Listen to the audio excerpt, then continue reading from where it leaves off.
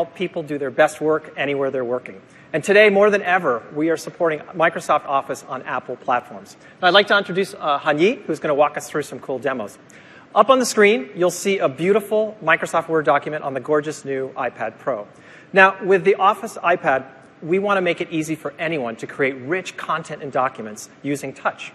And so watch a quick example here. We can just, with a few quick taps, take this table, add styles, and turn it into a really, really great document. Now, we want to extend this richness with the new iPad Pro with ink. So we can allow anyone to mark up and annotate their documents and collaborate with others. And so if you look underneath the ribbon, you'll see we have a variety of new pen tools. There's different pens and pencils. One's a highlighter. You see this fabulous new color wheel, so you can pick just the color that you want. And a new thickness control, so you can get the point that you need.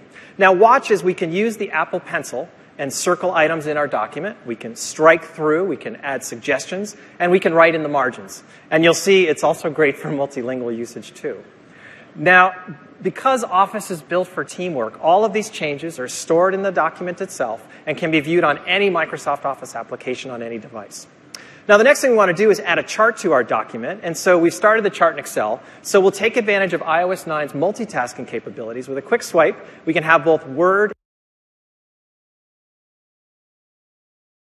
on the screen at the same time. Now, for Office, the document is king. So along with this document that we're working on. And once again, we'll use iOS 9's multitasking capabilities, have both apps up on the screen at the same time, and we can copy this chart also into our PowerPoint presentation to finish it up.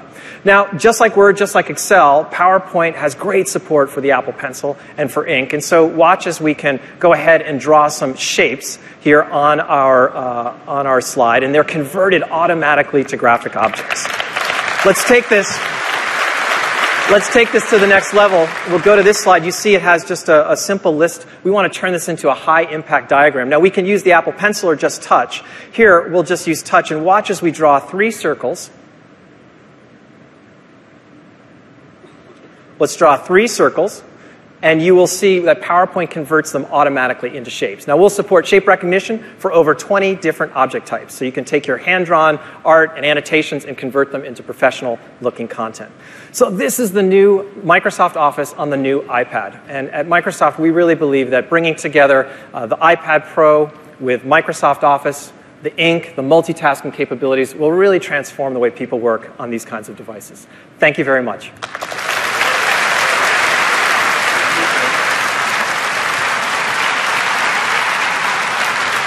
Next.